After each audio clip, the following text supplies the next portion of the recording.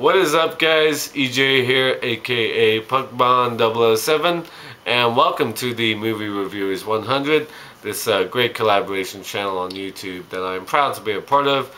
So this week is a great week, of course. It's Halloween week, so lots of cool Halloween horror movies to watch. And yesterday, Alan kicked off the week with a great review of Rob Zombie's Halloween from 2007, film I liked a lot. Coincidentally, I'm going to be reviewing Halloween 2, but not Rob Zombie's Halloween 2. I am going to talk about Halloween 2 from 1981, the original Halloween 2. And the reason is it's part of my 31 Days of Horror viewing that I'm doing this month. On Thursday night, I watched the original Halloween, and last night I rewatched Halloween 2. Sort of ending the month with all the original Halloween films. Halloween 2 is a very interesting film. It was directed by Rick Rosenthal, who took over for John Carpenter. But John Carpenter co-produced and co-wrote the screenplay for this film with Deborah Hill, and of course he also did the music like he did in the first film. That great Halloween score, one of my favorite horror movie scores. Is the Halloween score. And Halloween 2 is not so much a sequel as it is a continuation of the original film. The film takes place on the same night, right when the last film finishes. That's where Halloween 2 begins. Laurie Strode, played by the great Scream Queen, Jamie Lee Curtis, has survived the attack by Michael Myers on her, and she gets saved at the end by the great Dr. Loomis, played by Donald Pleasance. He shoots him 6 times, and she manages to survive. So yeah, the film picks up right in the aftermath of the first film. Sort of news reports are coming out that 3 young teenagers have been murdered by Michael Myers. Across the street from where Laurie Strode was attacked, of course, and Mike Myers is still on the loose, and Dr. Loomis basically teams up with the police to look around the neighborhood to find out where Michael Myers is hiding, or where he's heading next. And where he's heading next is where Laurie is being taken. Laurie has been taken to the local area hospital, Haddonfield Clinic, I believe. Yeah, the film takes place in Haddonfield, Illinois, of course. And after she suffers wounds to her shoulder in the initial attack, she gets taken to the local hospital to recuperate.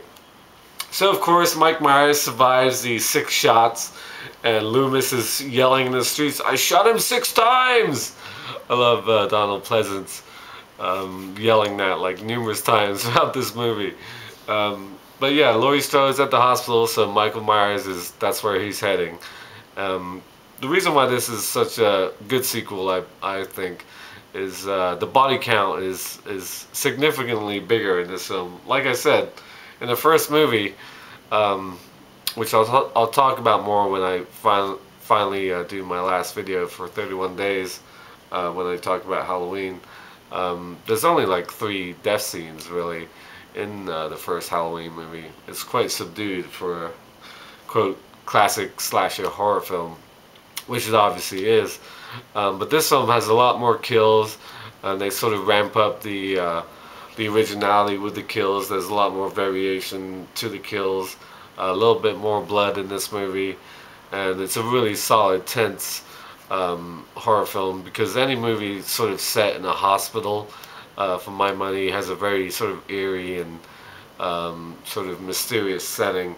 Hospitals, especially at night, this hospital does not look very inviting at night, and perfect place for Michael Myers to rain all this terror on these unsuspecting nurses and paramedics, and poor Jamie Lee Curtis once more. So yeah, that's Halloween 2, my pick for Halloween week. A great horror sequel. I don't know how other horror movie fans feel about this film, but I think it's one of the best horror sequels out there. because, like I said, it's basically a continuation of the original film.